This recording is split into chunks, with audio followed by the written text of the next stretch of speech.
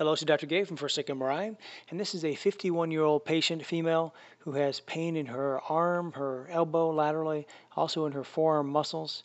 She's had it for a week or two, and it is not getting any better. And we see here on this T1 weighted sequence, we see that she has some unusual region of low signal over the lateral aspect of her elbow. This is the common extensor tendon origin and this big glob of darkness. It almost looks like she has metallic susceptibility artifact, but she has had no prior surgery. Her other findings were normal. Here's her biceps tendon right here coming down, attaching. The radial tuberosity looks normal. We see the brachialis right over here next to it, that dark band coming up to this big brachialis muscle. Those look normal. And in back, the triceps look fine.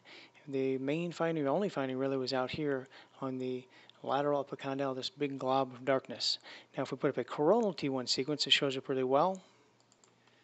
On this view, you can see another just area of darkness there. It looks like it's over the common extensor tendon origin. Very, very dark and uniform. You can see on the opposite side here, we see the medial ulnar collateral ligament coming down and attaching nicely to the sublime tubercle here, the ulna. And over here, this big glob of darkness. On our coronal PD sequence, shows up well again. And so in the end, this looks like it's going to be a case of calcific tendinitis of the elbow. Normally that's in the shoulder. We see it pretty often in the shoulder and not as commonly here in the elbow. And it's usually between 30 and 60-year-old people, slightly more prominent in females. This was a female in that age group. She was 51. And luckily for her, this is typically a self-limiting disease. They have several phases of this. At the beginning, it may be asymptomatic, and they get this fibrocartilaginous infiltration. And then later it calcifies.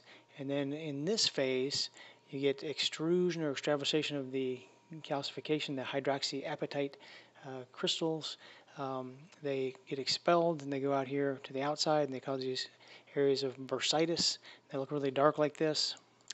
And this is a short phase, usually lasts a couple, 3 weeks. And this is where they're usually symptomatic, right like this, when the crystals are being extravasated and they cause these bursal inflammatory changes. So you get this sensation of fullness and bursal pain. And then over time, this will go away and it goes into a chronic phase. They can last a long time, but they're usually not as symptomatic. And then with time, the crystals will be resorbed and they can go back to normal. And this is just a sagittal view here. You can see it on this last cut here, this glob of calcific tendinitis. I've seen it many times in the shoulder, but I've never seen it in the elbow yet. This is my first case, so I just want to share it. And thank you very much.